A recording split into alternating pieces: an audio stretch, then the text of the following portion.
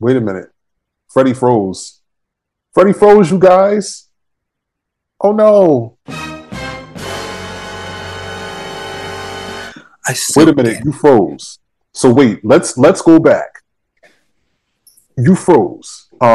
You said that right when you were on a set of Pose. Yes. Ryan Murphy said to you, you were in show business for 30 years, and then you just froze. Oh, so okay. What did he say? Because you just completely froze on me. Okay. And you haven't done shit with it in 30 years of being on the. But I said, like I'm saying, you don't understand, but you're different. You have had a different experience than I. So that's totally fine. And that's it. You know. But notice in season 1, when I was there working with them, they went to number 5 in the ratings. After I left, seasons 2 and 3 were shit. But, you know, hey, what can you say? You know? And I am just shocked that 30 years he would say something like that. And didn't do shit. Wow. You know. But, hey, it is what it Here's is. the thing, though. This is what I'll say to that. Really wasn't his place to say that. I mean, everybody's entitled to their opinion, whatever. But Paris is Burning is something that everyone has watched. And I will say that you and your personality, you inspired the cinematic archetype of the carefree black boy. You did. But then also, before that film, that's true. There was no Urkel, because he was a carefree black boy. There was no Jamal. True. Jamal is on a show called On My Block. And even the white boys, like just Jack from Will and Grace, there were no characters like that on TV before we met you in Paris is Burning. I may be wrong, but I'm going to stand on that. You're right. 100%. You're going to stand on also, like this, I also embodied the thing of masculinity, because if you notice how the film is now packaged and now kind of presented, it's more presented toward the trans people. Me, Saul, and even Junior are supposed to be the only, you know, gay, black, masculine possibilities in that universe. And as far as it goes, yeah, you know, that's that. But it still shows that there is a spectrum. And that's what I don't like about, and I say I don't care for. Not that I don't like. I just don't care for how it's currently packaged. Everything's packaged trans.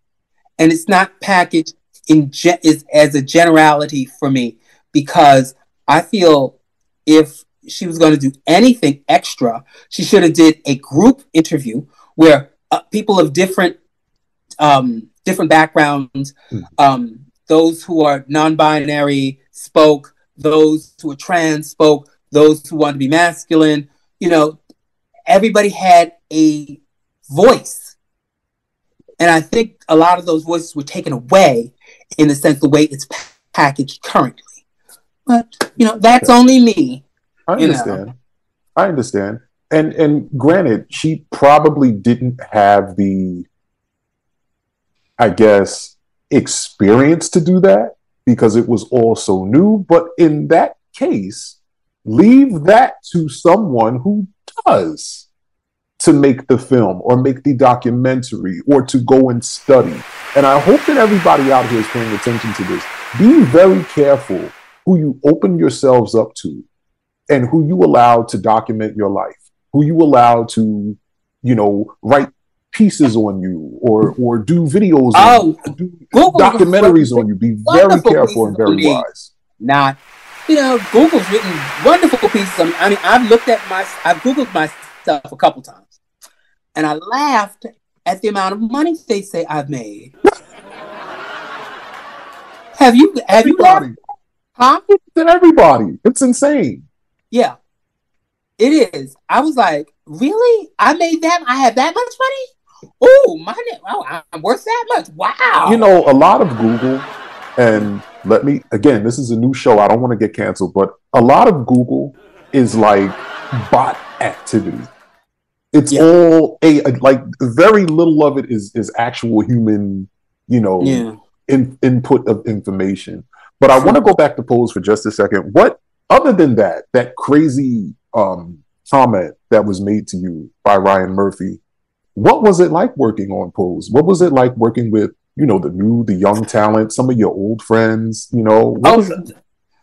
One thing I loved was we have this comment and this thing about, well, we sat, I'm just going to say this situation. Okay. We sat in a circle just talking about the old times, laughing and joking. And then one comment came up. A person who's a father of a house currently, who was never around when all this stuff was going down and everything else, and keeps screaming, oh, I was there back in the day. We just had a little laugh about that. And that was it. That was one of the best things that we did. I think I know who that is too, but you know what? We're going to keep certain names in the vault. Right. We'll keep certain names in the vault. I think I know who that is. I know who that is. But now for me, what I really liked was the music. That music makes a big impact on me with a show. Like the visual is in the cinematography is you know, important to me. But for me, it's the music. Like, I mean, I hadn't heard Sending All My Love by Lanier in years. I mean, and Hooked on You by Sweet Sensation. I haven't heard that. And then that even the Kate Bush record, the Running Up the Hill. Yeah. And it kind of trends like every 5 years or so, because it trended last year with Stranger Things. And just the music, for me, even with Paris is Burning, the music, before I even understood what I was watching, the music is what stood out. Because of course, because the music from that era, Who's Whom and Who. It was just unbelievable. And I always say it to anybody who quote unquote says, oh, listen, you don't know music. They had to actually change how the charts were done because of two people, Michael Jackson and Prince. They kept pumping out so much music that you had to, trust me, you had to get in a rocket ship to catch up to them too. Okay? So other people kept pumping out music like that. Every 3 months we had new music. New music where it was like 10 different songs every month because they was pumping out that much music. Yeah. So, I mean, when I look at the charts today and people have the same record out for like 5 years, and I'm like, you touring on that for 5 years? Honey, you needed to have a new record out a year and a half to 2 years after that. Listen. Now that's long, but really, and you know, and it's funny you bring that up, because I was looking at I follow Ledisi, the singer Ledisi. She's amazing. I love Ledisi. And Ledisi had put up a post showing that her record had just entered on Billboard. And I like the post. Ledisi is just wonderful. I just love her. But it was just so interesting looking at the other records that were on the chart that were beating out her record. And these were songs that have been out easily for, you know, maybe 2.5, 3 years. And it's just like, which brings me back to what I was saying earlier about music and hip hop and everything. It's just like it's our subcultures in our community. Music is one of them. Ballroom is another one. Fashion is another one. Food is another one. They all intersected sometime. And it just seems like at this time, there is still good thing. There are still good things coming out, but I think people are just kind of exhausted. So there's not much. There's not much left. There's not much. There's not much left. You know, right. There is, and you got to look for it. But back in the day, you didn't have to because they were putting it out for all of us. Right. And now you have to do more. You have to do more now. Yeah. But I mean, as far as it goes, we have to maybe take a step back and relax and, look inside to find that new, to redo certain things in reimagined ways. Because how many singers like Luther and Whitney, you just using two, how many of them, those songs that they did were remakes from back in the past, but they brought new life to them. Right. So as far as it goes, we need to think about doing those things, and we need to think about, reimagining some of the things that we've done. Like old hip hop. Nobody has ever thought of revitalizing that. They think of, bring it back, the old one, da-da-da. No. Why don't somebody new take that and say, okay, cool, we're going to honor you by doing what you've done. And that's it. It's still their stuff. They're still getting paid on it, hopefully 100%. But then as far as it goes, it's just the thing that it's being revitalized. It's just being brought to new audiences, younger audiences. And that's it. I'm glad you brought that up because that brings me right back to where I was talking about, hip hop turning 50 in August and everything. I want to know if you've seen any parallels and intersections with hip hop and ballroom culture. I mean, Queen Latifah's one because Queen Latifah asked Kim to, lend her a couple of things for a certain video for the, what was it? I think it was for the Gimme Body. Come into my house. Yeah, come to my house. Right, and also, kids, now Google may not tell you this. Willie Ninja. Yes. God bless Willie. Yes, Willie actually was in that video. He's in that video. He was in the video, yeah. Yeah. Right. And he's also in Liz Torres' video. I can't remember the Right. Also, Adrian Alizea. Adrian Alizea is in the Malcolm McLaren video. And I think another video. But though he went on to be a model for what is it? What's that man's name?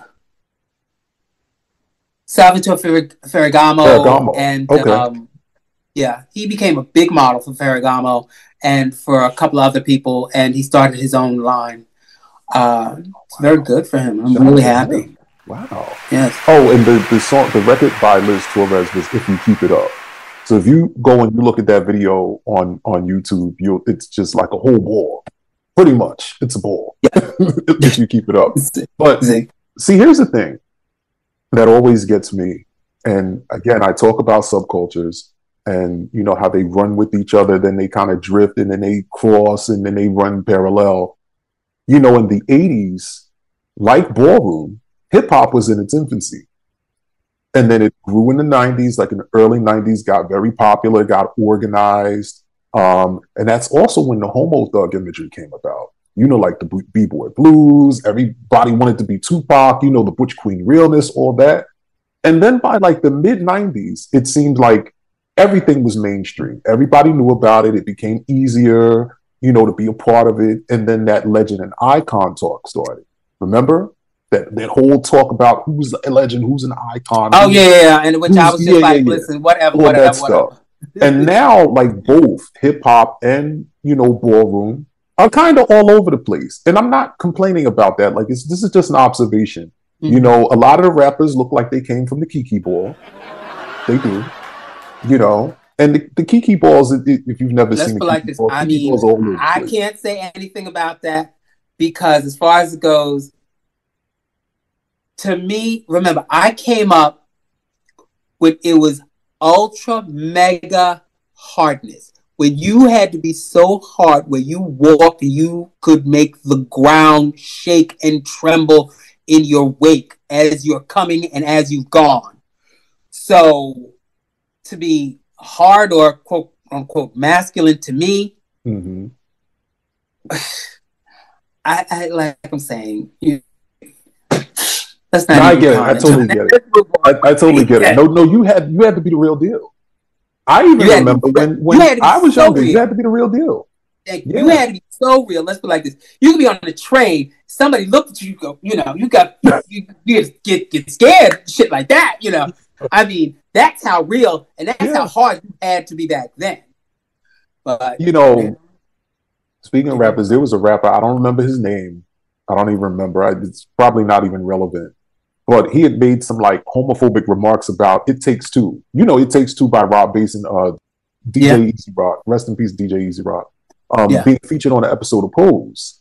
And I think it was the episode where Damon, played by Ryan Jamal Swain, shout out to Ryan, he won that trophy and he left. He was just, I want to say that was like maybe season 2, episode 8, something like that. It had to be season 2. But here's my thing. What are you doing watching something that you hate so much? You get what I'm saying? Like, people, this world that we live in now, Freddie, is just so weird. It's like, you know, people talk about things that they hate. All day they talk about stuff they hate. Like, I'm old enough to say that I can remember a time where, and this was before social media, where people didn't talk about stuff that they hated. And if you hate something, why are you talking about it? Leave it alone. Don't mention it. Don't bring it up. Don't look at it. Like, what do you hate watching something for? What do you hate listening to something for? You know, it's like people just want to be misery. Thank you. Yeah, or maybe I'm just crazy. I don't know. I'm old enough to remember a different world where this type of thing just did not go on. Like, we didn't act this way. Of course. You know, if you hate something so much, don't fucking mess with it then. But see, this is what they love. See, you have to understand. And it's funny, I'm going to even reference something to it. We want the ones we love to scorn us. And it's constant. It's funny. I'm going to reference this. Shaka Khan wrote this song called "Be My Eyes," right? And in it says what the chorus is: constantly the ones we love scorn us. Misery loves company. All that whole thing is just the society. Yes. Because it wants to be torn down and this, that, and the other, told it's wrong and miserable, and everybody wants to do this together, and it loves the company, but it doesn't want to actually do it. Yeah. And it's also a projection of just deeper feelings that individual has toward themselves. Definitely. You know, the hate that they have within themselves toward themselves. Perhaps they see something in others that they wish they could have, that they like, but that they hate that they don't have. If that makes any sense. Yeah. If that makes any sense. True. You know, and it's all very, like, day to day, I try to just get a better understanding of just society and just why people behave the way they do. But it is very fucking exhausting. Look, I'll say it like this. After cancer would stop my master's, and then a week after a full year finding out that I was cancer free, a heart attack. I don't care how society can do whatever it wants. I'm going to do me. I'm going to chill. I'm going to try to enjoy my life, you know, and, you know, sail. That's it. Exactly. And you're doing, and by the way, you're doing a lot better. You're in remission. I'm 100%. I'm in remission in both senses. I'm good. You know, I'm happy. And, you know, success. And that's all that matters is, you know, are you happy? Thank you. Because when you're happy, other people pick up on that. Thank you. And they're happy too. You know, it's contagious. Yes. It's like the hating and the misery. That's contagious too. But like, when you're happy, I'm walking around my house, my little new place in Maryland, right? First of all, you guys, we've been getting a full tour of Freddie's new apartment. and you can only get that on the Cris David Show. So make sure you watch on YouTube. If you're listening to the podcast, watch on YouTube. And I don't know, you know, I think that you mentioned something earlier about leaving New York Yes. and just going out there and seeing other things and seeing what just the world has to offer. Yes. Something that I've done, quite a few times. Like I've left my hometown, moved to other cities and lived and had a ball. And it's just tell people out there why that's so important. Why it's so important for them to just go out and just get it. It's important to expand. It's important to explore. It's important to understand and know yourself even more. Because when you, just like I said, in New York, I was spoiled. Yes, I was spoiled. I was spoiled by New York, definitely. But, I mean, this is absolutely gorgeous. I like that. There's a little playground out there. Thank you. That's going to be beautiful in the springtime when you start getting those blossoms and everything. Trees, yes. Yeah. Yes. And you won't get that in New York City. I can't get it in Maybe New York. in Queens. Shout out to Queens. Maybe in Queens you'll get that. But, I mean, I'm happy for you. Thank you. So Kevin Omni, we all know Kevin. Yeah. Kevin did a piece, I want to say maybe a year or two ago with Jay Garcon. Shout out to them. And on Jay Garcon, he said that in order to be in a house back in the day, you had to serve on and off of the runway, meaning you had to not only bring it on the runway, but you had to bring it on the runway of life. You had to do community service. Yes. You had to go to school. You had to just be a productive citizen. Talk about that. Yeah. You do know Garcon started, well, one of the Garcons, from what I understand, started from Penda'vis. But, neither you know that. As far as it goes, that is the truth. Mm-hmm. That is very much so. You had to do that. I mean, you had to be in everything that needed to be done. Mm-hmm. So that's it. How does this thing go? I gotta ask you later on. Okay. This is a PayPal thing. What is it? The Cash App thing. Oh, Cash. Okay. Yeah. I'll talk to you. We'll get you set up on that. And then what I'll do is I'll put up, like, when I post this, I'll put up your info so that people, if they want to send you a Cash App, or if they want to follow you, or whatever they want to do, if you want people following. Because I know you have, funny, I don't know what it is about you, but you attract the stalker. I don't know what it is. That's why I'm scared. We'll talk about that later. We'll see if you feel like, doing that. But speaking of Kevin, he mentioned, and here we go back with the parallels and intersections that I be talking about. He said that the first televised ball actually wasn't Paris is Burning. It was TV Transvestite, which was back in like 82. Something called TV Transvestite. Possibly. Mm-hmm. Possibly. And, but then as far as it goes, there was even one further back than that, because the one that Crystal LaBeija did, which was the Queen, correct? Was that the Queen? Yes. Mm-hmm. So as far as it goes, that was the first. Then came that, then came Paris, and then came everything else. So right. Well, I want to, there are clips of it, of TV Transvestite on YouTube, and there was a scene. There's a trans woman drag, or I don't know if she was a trans woman or a drag queen, but her name was Miss Sugar. And she's putting her makeup on the whole time, like just like how Dorian was in Paris is Burning.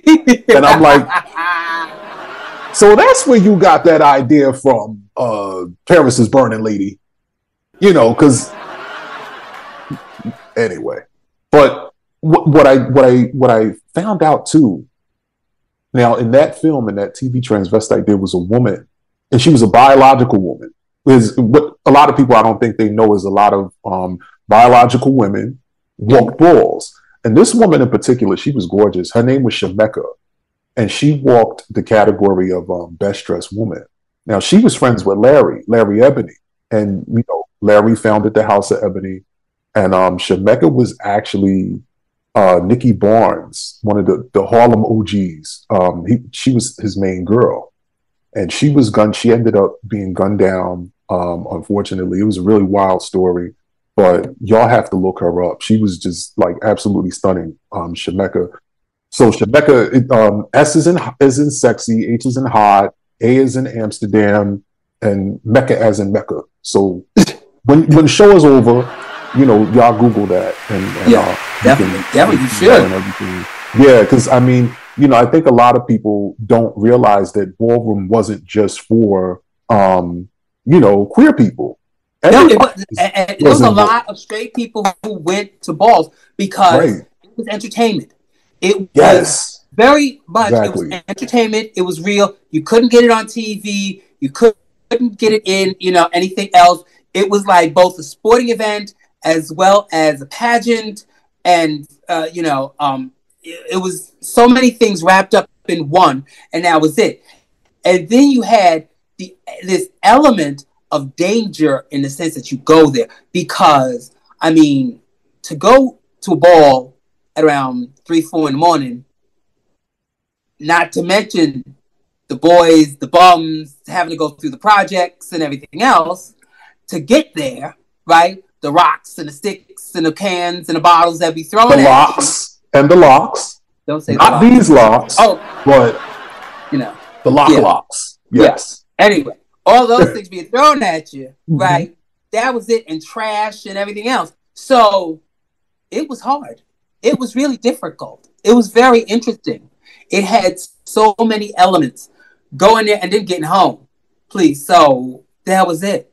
And people at that time understood that, because I remember there were some cab drivers who would be like, they would wait. They would find out when the ball was, wait at the train station to get you to the ball, and they would see the girls come upstairs. Yo, you going to the ball? Yeah. Boom. They knew that was their money. They would taxi from the ballroom to the train station 3, 4, 5 times, and they say they got them a night. Which is just, people had to make their money, but I think that's wonderful. I mean, that was a form of protection too. Thank you. Yeah, they protect. The girls, they give them the money and they tip them, right? Because you make, say, $20 a run per, thing to the ballroom from the train station. That included tip. Back then in the 80s, around 5-6 runs, you set for the night. $20 each time? Yeah. That's $120. Money. Like, that was Uber before the Uber. That was Uber. Lyft before the Lyft. That's true. You go. Look, ballroom establishing firsts. Thank you. I remember when you and Saul, and shout out to Saul, you and Saul did a Monet Exchanges show, the exchange rate over in Brooklyn. And shout out to Monet. I love Monet. And Saul talked about this. This just was so funny to me. His wife used to go to the balls to keep herself from cheating on him. Yes, because because like I said, entertainment.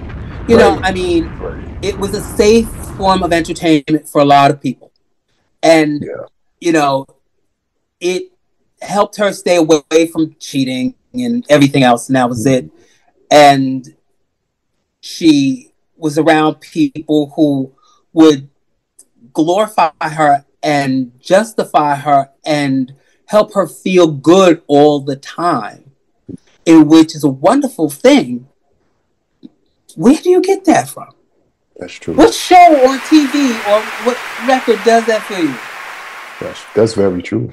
That's very true. So it's affirming, It's affirming. Very much affirming. And just in our culture, how many opportunities do we have to say that something that we sought out legitimately affirmed us? Yes. Yes. I don't know if I ever told you this story though, but if I did, I'll tell you again. Okay. Years ago, I walked the ball. Okay. I was about 16 years old. This was in Philly. And once a year in Philly, there would be something at the Crown Plaza Hotel. Y'all know where that is if you're listening and you're in Philly, on 18th and Market. And it would be the Crystal Ball. And so my friend AJ, And shout out to AJ. AJ, I miss you. I haven't talked to you in years. I hope you're good. AJ, by the way, when AJ goes up in drag, looks exactly like Kelly Rowland. Like, fucking gorgeous. Amazing. But anyway, AJ says to me, bitch, we gonna walk this ball. And I'm just like, no. Like, I have on this fitted cap, a Mitchell & Ness fitted cap, a like 510X white t-shirt, baggy jeans that are probably like a size 50 waist with a belt around them and my little butt out, Timbs, and you know me, you know I have big ass feet. So I'm just like, I don't know if they're going to take me walking this ball like this. Like, you know, they're guys who are a little bit realer than me, you know, because I've always had this youthful, you know, little child baby face. So I'm just like, oh no, I don't know if this is going to work out. And he's like, nah, bitches, it's realness with a twist. And I'm like, okay, well, what's the twist? I didn't know what the twist was. So we get up there, it's about 8 of us. We're all like teenage boys, about 8 of us. And we get up there and, you know, they're putting on heels and then one has heels in a purse. Mind you, we're still in our urban wear. So I get with my big ass boat feet and I'm just like, I'm not going to fit these heels. Like, there's just no way. Like, I don't, well, it's just not going to happen. It's just impossible. Like, I don't know. So this wonderful trans woman, she was about 6'7". I don't even remember her name. She said, come here, baby. You gonna wear my shoes. You gonna put my shoes on. And I'm like, I don't know. I think my feet bigger than yours, sis. No.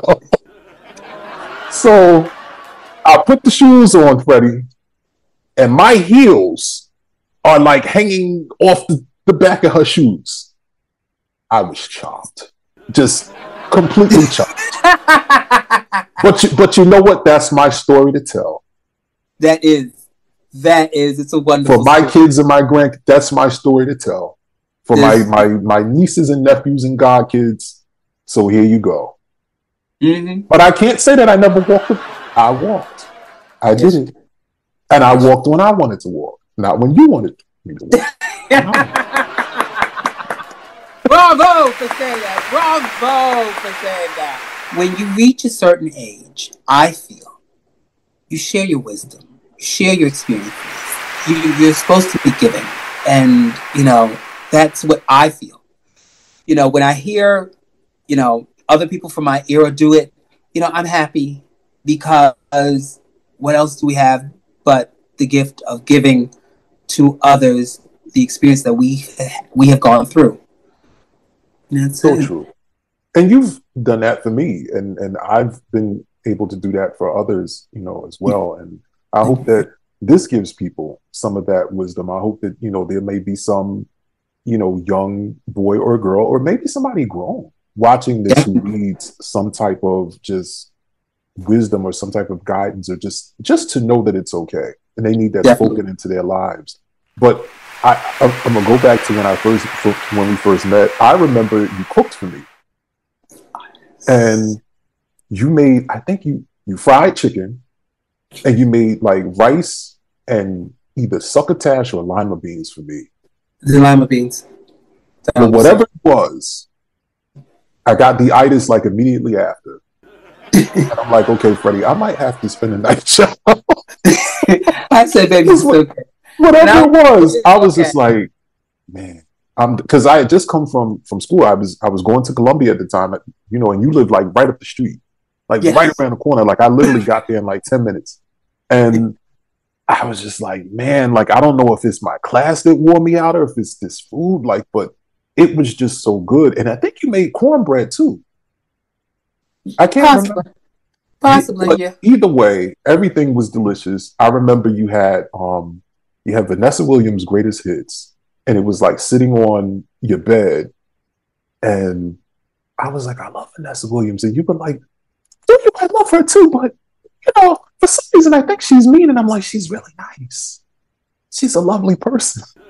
I don't know. It's like something with women who have that look, like people just assume that they're like mean, but they're really not. No. I understand that you have to have sometimes a certain look, because people mess with you a lot. True. And, True. True. I understand that.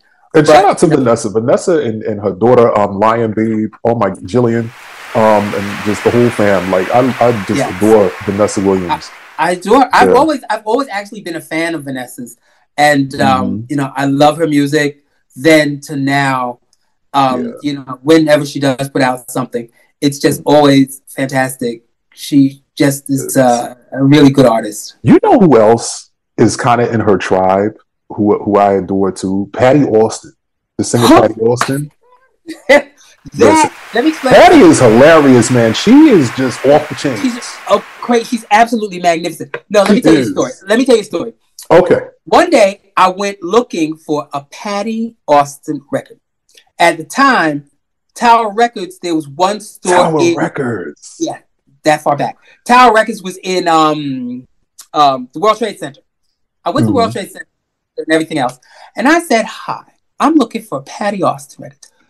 4 associates were there standing when I asked for it.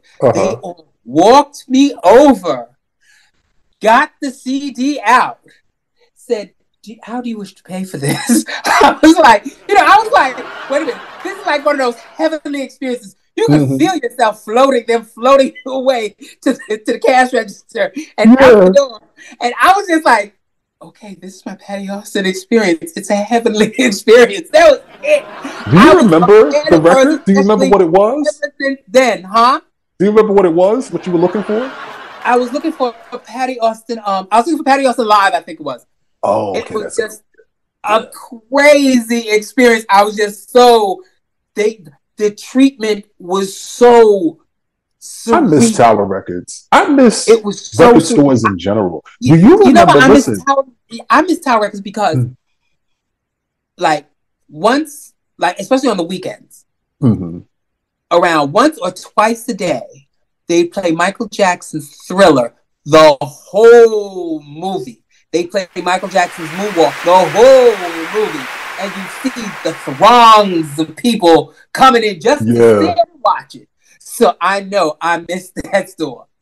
I love Tower Records. I remember down in Philly, we had a Tower Records at Broad and Chestnut, and it was huge. I mean, it was like 7 freaking floors of just records and books and movies and just everything. Like, they even had a freaking porn section. I mean, it was crazy. They had a porn section?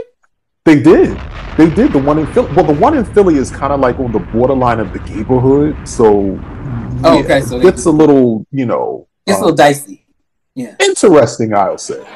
And shout out to Philly. I'll call it dicey because dicey is more interesting. Dicey. You know what I mean. But do you remember HMV? Do you remember those record stores, HMV? Yes. I loved HMV. HMV was good. They were like, this is what these kids don't understand. These places were an experience. The record store was an experience. Like, it was a big deal. Like, you got dressed up to go out with your friends on Friday or Saturday before you hit the club or the movies or the mall. You went to the record store. Yeah. And you heard what you heard. Right. Instead of just hearing the one single track, you heard the whole album. Yes. Or the whole CD, rather. Yes. And you figured out if it was worth putting your money. You could decide if you wanted to buy it. But see, and that was the thing that kept artists putting out good shit.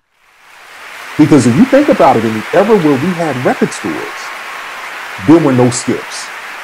You could play an album cover to cover. There were no skips. And I'm Freudian slipping because I'm thinking of Christina Aguilera's Stripped. And there's a funny story one day I'll tell people about. I'm not going to tell them about that now because this is a new show. But that for me was like a cover to cover. I'm trying not to get canceled, but yeah, that's an interesting story. I'll share that like some other time about that album that came out when I was a teenager. But what I wanted you to talk about though is how you always encourage the kids to work. You tell them, not to rest their laurels on Ballroom or TikTok, which is like just about to tick, tick, boom. or whatever hot thing is trending. You know, like I remember we talked about the early days of, you know, when Madonna's Vogue had come out. Mm-hmm. And this played out in Pose in the episode with Blanca, and she was, you know, thinking that all of them were going to make it now because Madonna did a song called Vogue, and Vogue is big. And you talked about how it didn't save them.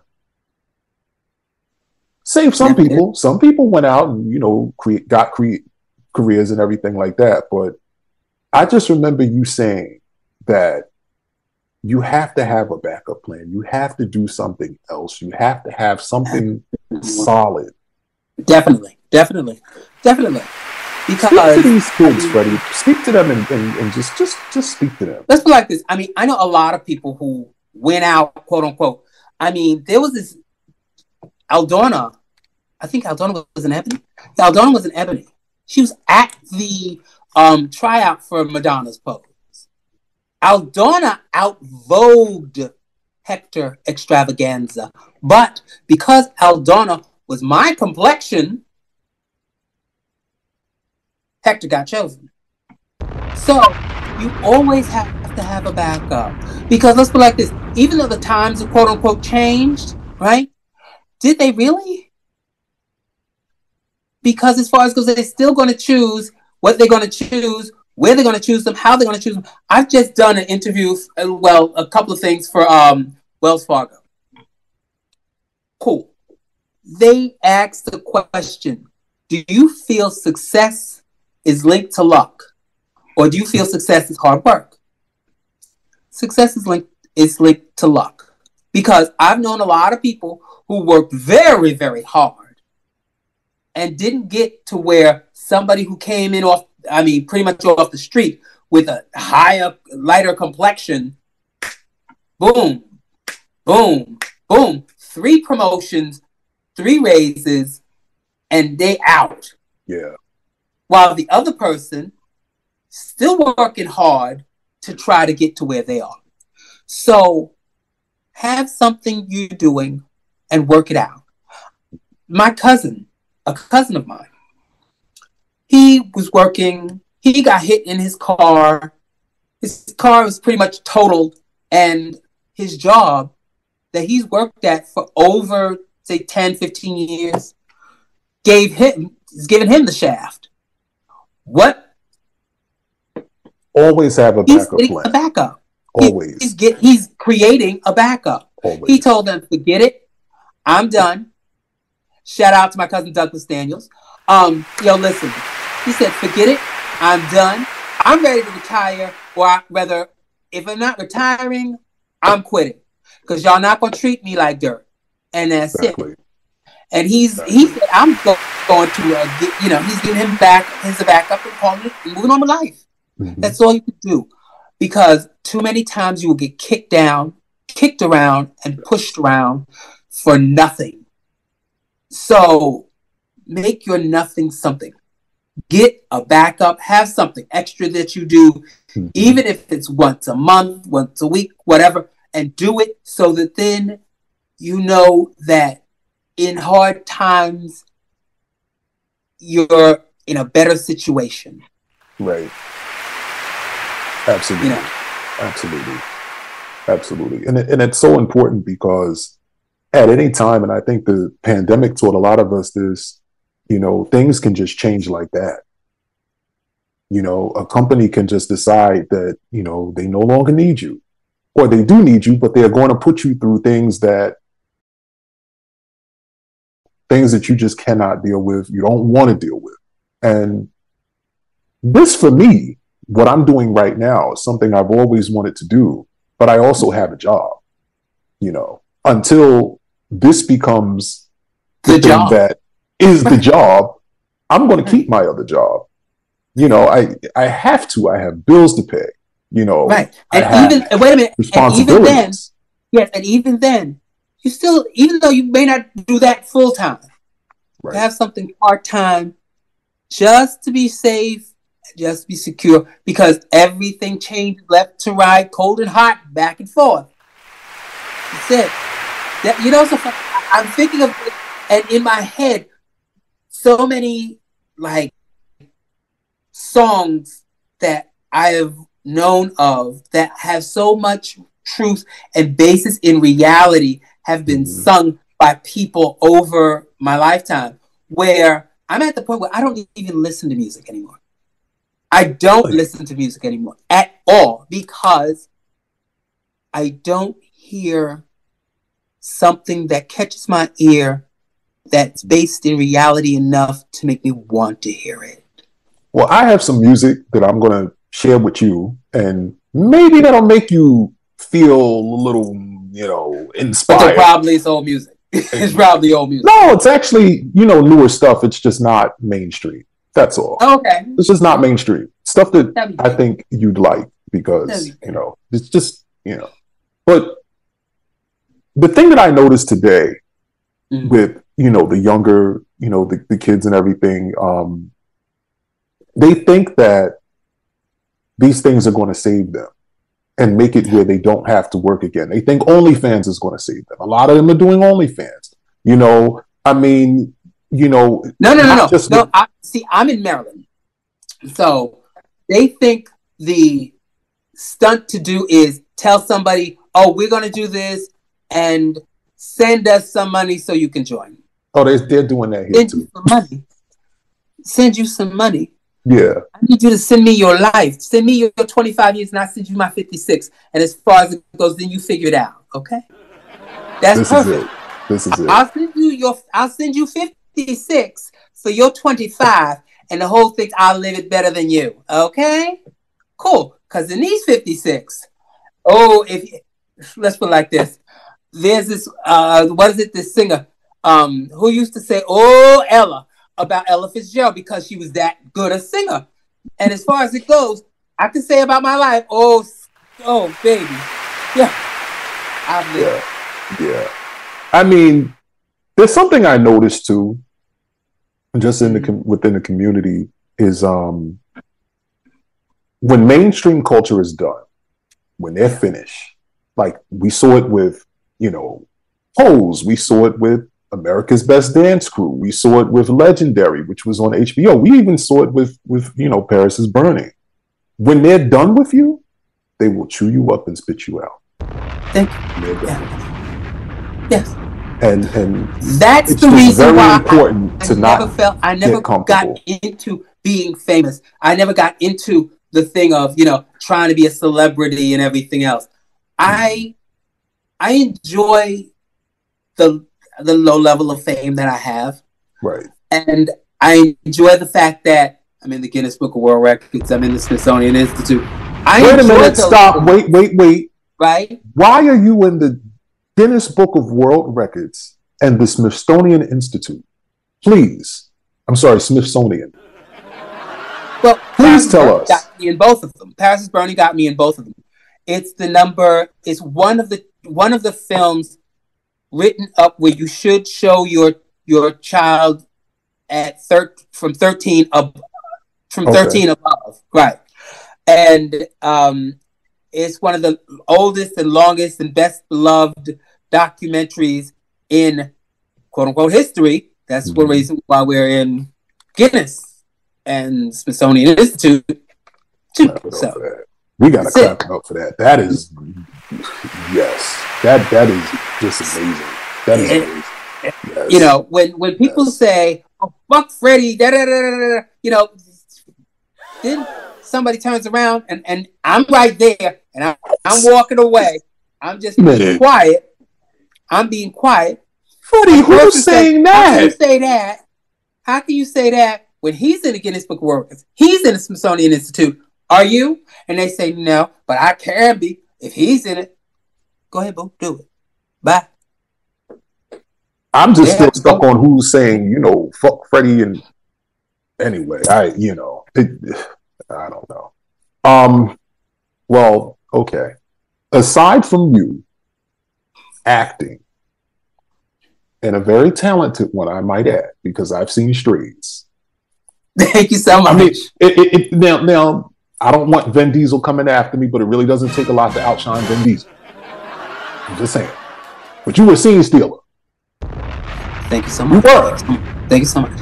But and even in those 5 seconds in pose, because you did the damn thing. You know what's so funny? I wrote my lines in pose too.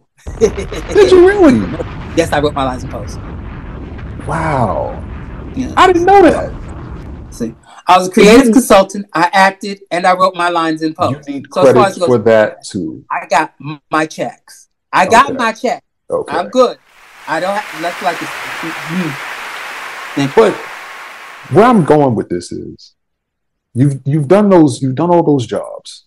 Yes. What are some of the other jobs that you've had? Like after, outside of, working in show business? I did a lot of background. I did a lot of background acting. And there was a movie that came out as I was leaving New York that I was doing background in, and I laughed at it. I forgot the name of it. I really didn't care, but I didn't care because it was background.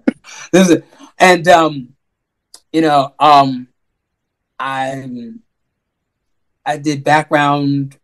I laughed. I mean, I met Kevin Bacon so many times. I used to tell him, he'd be like, "Oh, it's you again," and I'd be like, "Oh, please tell your wife I love her show," and stuff like that. And he'd be like, "Yeah," and stuff like that. So now you are 0 degrees of separation from Kevin Bacon because you've met Kevin Bacon so many times.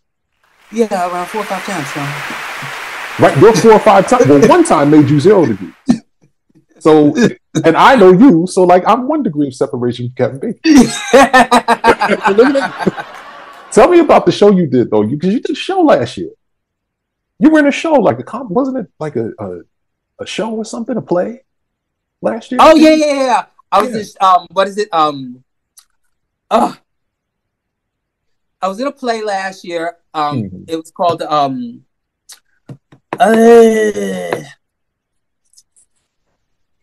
something of New York, right? A sketch of New York. It was a sketch of New York. I was in that off-Broadway play. It's a great thing. Go look at it. Joe Donazio, your magnificent director. I appreciate you. Loved you. Steven Soderbergh, trust me, I want to give a shout out to you because hopefully if I write the script, you will accept it. Get my write that script. You gotta write that script. I'm gonna work on it. Now, but if you were to write a script, now what kind of script would that be? Would it be a biopic, or would it be something more fictional? I'm gonna do something fictional because I don't want to. I mean, let's put it like this. I feel my life has been out there enough that they pretty much know this. So as far as it goes, I need to do something fictional so that then they could know that thoughts, emotions, feelings, and really get a good laugh. Because I haven't seen anything funny in a minute, and I've seen them trying but failing. But is it? Because I think the last movie I saw was the Black Panther 2. I think that's the last. Yeah, movie. Me too. And that was last year. I'm looking forward to Quantumania. But because I'll do the Marvel movies, but I mean that's a given. That's a given, and that's what a lot of people don't know about you too. You are a big Marvel fan. You're a big comic book fan. You showed me your Archies. Remember when I came over? You showed me all your Archies. Yeah. Yes. You see, let me show you. We're taking another tour, you guys. Okay. These 2 suitcases. Oh my. hold half of my comic book collection that I still keep. Half, you guys. Just half. Now, and those are not carry-on size suitcases. Those are like the big, check-in bags. Right. Yeah. That is, and those comics, I was thinking about selling them, but then somebody told me, don't sell them. Let them go when you die. Let them go. So then people have a part of you. I said, that's good. But other than that, also I have, let me show you when this comes up, and then let me show you when this comes up. Right? I have the Avengers. I saw that. And then I have Capcom and the X-Men here. And then I have on the one that you're on, I have X-Men. So Freddie is just like an all around cool guy that I wanted to be friends with in high school. Let me tell you. But speaking of high school, this is a good one. I got another good one for you. Very random though. Mm-hmm. If you had a time machine and you could go back in time, what would you tell that Freddie that we all fell in love with on the pier? Other than the Powerball numbers, what would you tell your younger self?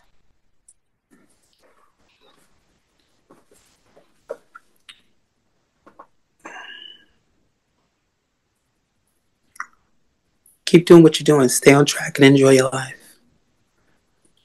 Stay on track and enjoy your life. Don't try to live it for other people. Stay true to you. Because in the end, you know, those people are not going to be there around you, you know, and in your darkest hours, you never know who's going to be there. So if you stay true to the person you are and love yourself and respect yourself and, you know, hold yourself with some kind of pride, then maybe, you know, things will go good for you. Just be true, be positive, and hold that light up for yourself, and then maybe others will hold it too and respect it.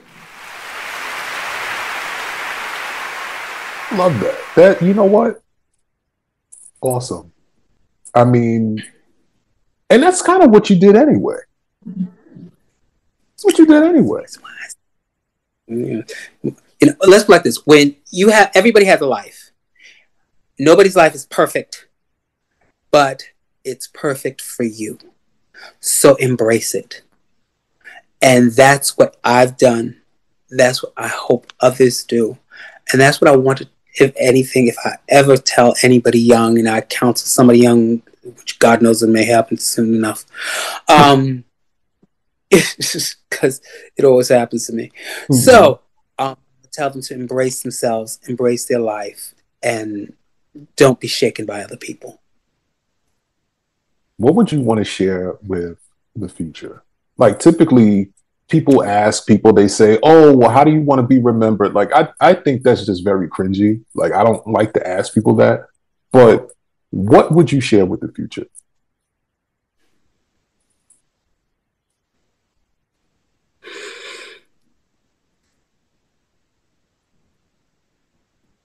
I'll just say it like this. I'll leave that to their imaginations, because everybody probably will have their own opinions, their own thoughts, their own feelings, and their own version of Freddie Penda'vis. And that's the version that they'll love or hate. And, you know, they'll idolize or whatever. And I want them to just enjoy that version that they create. What do you think about the future for Black queer people? Oh, I'm very nervous, very scared about that, because so many people are running to cut their dicks off. And I'm like, wow, really? Really? Y'all didn't hear Pepper LaBeija, did you? It's like, she said, you're not fat, women don't have it fabulously. I know women right now who get dogged. Right? These are quotes from Paris is Burning. And back then they're saying it. So you're running to get it done to live. I don't know. But hey, cool. You know, I can understand, you know, whatever. But that point, I don't. Because the amount of people doing it, you know, when something is too much, life and reality balance things out. Because so many people are going trans, you know, there's going to be a minute in history where either trans people are going to be, quote unquote, purged, or something negative is going to happen. It's going to backfire. Something's going to happen. I don't want to be around when it happens.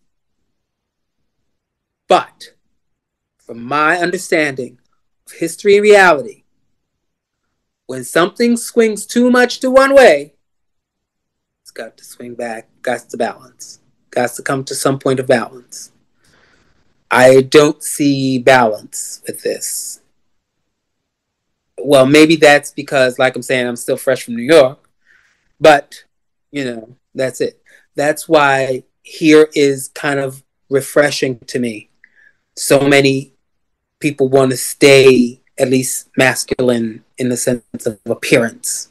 So that's a great thing for me. What about the future for Black people, just in general?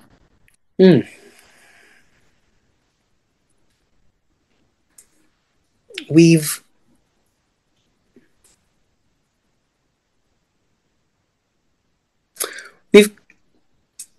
come so far,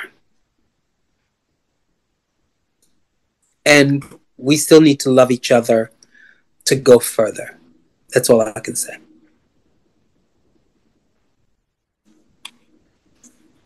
I'll take that.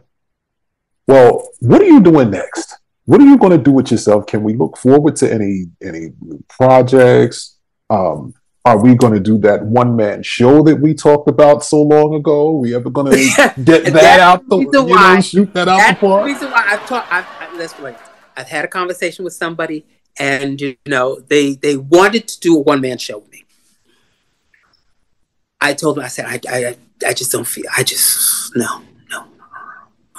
Okay. But I can kind of work with,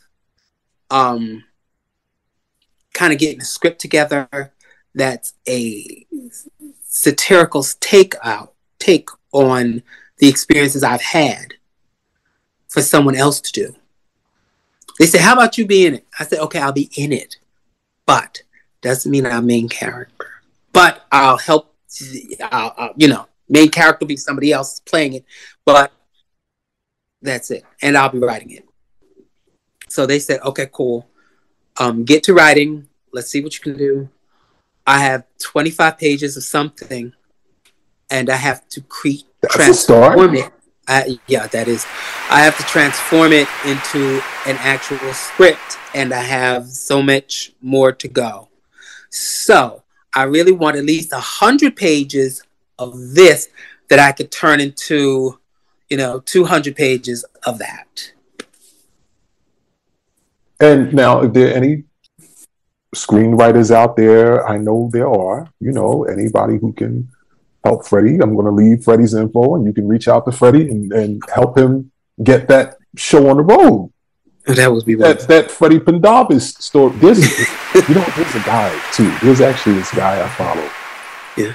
And he reminds me so much of you, like it's not even funny. His name is Kyle Price. Kyle's like he's an actor. I think he models, some kind of like model. But shout out to Kyle. Kyle is just too freaking cute. He had a birthday too recently. Both of you Aquariuses. Y'all remind me so much of each other.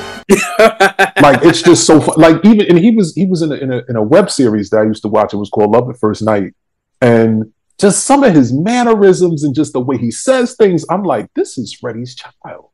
It's uncanny. It's uncanny. I got another child who went to who left and went to fucking Europe. I was so mad at him. Oh wow! I love him too much. I love him so dearly that anything he does, Shannon, I love you. I miss shout out to dearly, Shannon. Sweetly, honey.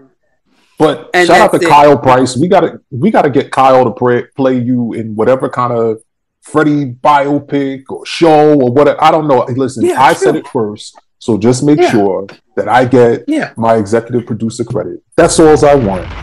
Okay, cool. That's all I want. Yeah. You know, and I just want my executive producer credit. The reason why I don't want to be in it, the reason why I don't want to be on camera is because when I did pose, right, and everybody didn't recognize me, even though I had on the hat all the time on the judges panel, you know, and I walked around into stores and I could buy things and pay bills and do things, and that was it, you know, $6,000 for my grandmother's water bill. Anyway, Anyway, I enjoy that. I enjoyed having the money and the freedom. Mm-hmm. See, one thing that a lot of people don't understand is when you are famous, you're trapped. You are so trapped. There are more pitfalls and traps than you know of. And so many people, seen and unseen, are ready to get you. When you are like, how do I want to say it? Well off. Mm-hmm. Financially well off. We're saying you're better than being famous. And to get to that financial well-offness, that liquid part of, your money is coming in to the point where you don't have to worry about your bills. You don't have to worry about anything. Your credit card is cleared and your car is completely paid for. Your rent, you got 6 months rent in the bank and, you good. That's it. You got a condo, a co-op, a house, and everything is cool and paid for. And, that's it. That's a long way to go. That's a lot to do and a long way to go. Yeah. You're someone who I wasn't going to share this. I wasn't going to say anything. But you're someone who anytime I need you, like literally, I can call you. I can call this man at 3 a.m. and he will pick up. And I don't really like to use the term giving flowers because everybody uses it. Everybody says, I want to give this person their flowers. Oh, let me give this person their flowers, that person their flowers. But I have to give you, Freddie Lee Penda'vis, Mr. Skylar Barron, I have to give you your flowers. So I'm giving you your flowers. And everybody, I just want everybody to know this is my gay dad. Yes, that's my gay son. So if you're messing with my gay dad, you're messing with me, and you do not want that. Let's put like this. He too big. He too big for you to mess with. Trust me. He too big for y'all to mess with. Not even that. Like, they just don't want the smoke. Like, I have a machete earring. Like, you really don't want to mess with me. I know. Well, listen, I'll just say this. Don't start none, won't be none. That's all. I'll just say that. Pete, let's put it like this. I'm old. They don't want to mess with me. They don't. Let's put it like this. No. I'm old and nobody wants to con and trick this, okay? Exactly. But, Freddie, I thank you for being here. We had some little technical issues that we'll never have again because now I'm officially an owner of a Zoom license. So, okay, let's clap it up for that. Congratulations. So, is there anything that you want to say before we close out? I send my shouts out to everybody. I just want to thank. I have to thank Jenny. I have to thank Saul. I thank my family, my ancestors, who because there's always somebody who came before you, and somebody who will come after you. So I thank them all. And I appreciate you and, for doing this. And, you are my gay son and the proudest son I have. And I'm so proud of the things you've done, the things you've achieved and accomplished, because trust me, I know it is hard. Like I said, I've done 3, 4. Don't start. You have done 3, 4. I just had this whole tirade about me with a machete. I've done 3, 4 semesters in my master's, and you've got 2 masters. So as far as it goes, trust me, I know that shit's no joke. So at all. Yeah, I know you've worked hard and still paying them fuckers off to Columbia. Well, listen, support the show. Cash App Cris NYC. That's C is in cash, R is in rubles, I is in investment. Investment. N is in NASDAQ, Y is in yen, C is in kaching. So, yeah. For the support. I don't have an H in my name. So if you send money to Cris NYC and that it has an H in it, I feel sorry for you because that's not me. So Okay. what to say? But how can people get in touch with you? Oh, well, wait. Do you want them to get in touch with you? That's the main thing. Okay. I don't want all the freaks and weirdos hitting you up. Well, okay. I'll say it like this. I do have an Instagram account, right? Freddie Penda'vis, Instagram. And I did get a Facebook account. I did hate Facebook for a while.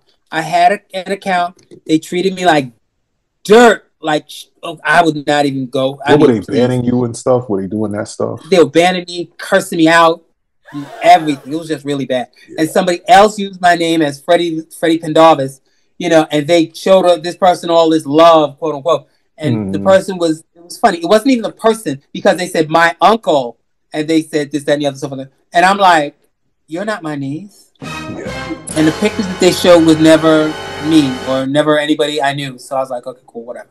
Did they shut that page down at least? Did they get that page shut down? I left them alone. I let them have it. So now I'm back, Freddie Penda'vis. And that's it. It has, some limited pictures on it. Which is really all you need. I mean, Instagram, we just need to know it's you. Right. That's it. Yeah. On both. And it's funny because I had my Instagram page for about, when did Instagram start? I want to say Instagram started in like 2012. So the page that I've had since then, but I just didn't put anything on it. Didn't have any followers, any friends, anything. And then I have a page for the show. I did just start that page because I needed a page for the show. But my own personal page, at Cris David TV, I've had for years. Yeah, and it's funny because I was just like adding people, and I don't think that they know it's me because we haven't talked in so long. And it was just amazing to see like some of my friends, like how like they've just like progressed over the years. Like there's one girl I went to college with. Shout out to Body Courage. Her name is Danielle. She's an actress. I don't think that she knows that it's me on her page. And I used to we would see each other in the hallway, and I'd be talking to her and cracking jokes and stuff. And she's like, Cris, if you don't go to class, if you don't do something with yourself. But it's just amazing, like to see just her progression is what I'm saying. And just to see like everybody just on there, like my one home girl, who's going to be helping me with the show. Just to see her, like she's doing big things. She's over at Revolt. Like it's just, I don't know. I like Instagram because you get to see your friends, you get to see the people that you've made connections with, and you get to see just how they're doing and everything. I dislike it because I think people are on there for the wrong reasons. People are just that's the reason why likes and followers and all that nonsense about this, because after a certain amount of connections, or like they start to pay you, and I think people are just on that. A lot of people really aren't into something for the joy or pleasure of it, just for the money of it. And that's the thing that holds me back from a lot of the social media stuff. So they're both Freddie Penda'vis. Okay. On Facebook and Instagram. We'll put that up, and when we get your Cash App set up, we'll put that up also. I'll just put that up like maybe in just, the post or something like that. But listen, I mean, is there anything else you want to share with the audience, with your fans out there? Nothing really. I mean, I'm like I'm saying, I have stuff here. I have a little more I want to add. And I'm going to work on it. Hopefully by the end of this year, if I could get a writer to work with, then I can, definitely pump it out, and we can get I can hopefully have something out for them soon. Yes, I'm still working. I'm still working as an artist. It never ends. It never ends. Yes, I'm still working as an artist.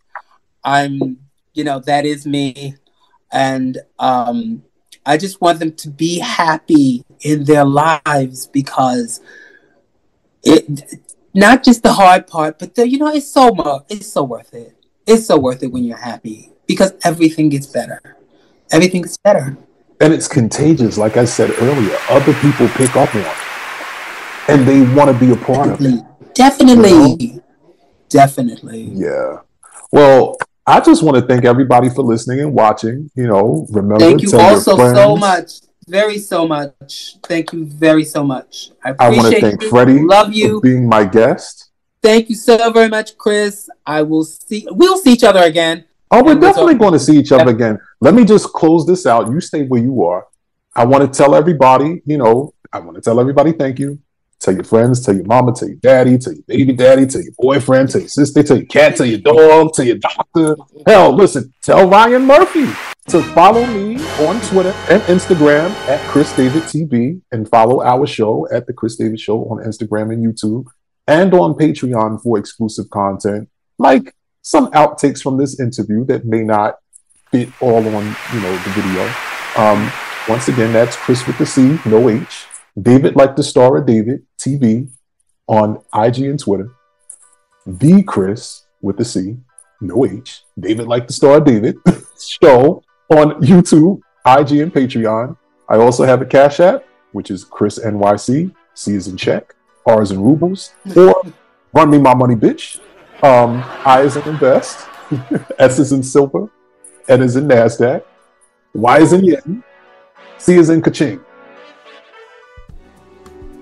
Like Mariah Carey says at the end of Anytime You Need a Friend remix, we out, we out, we out, we out, we out. That is it. It is a wrap.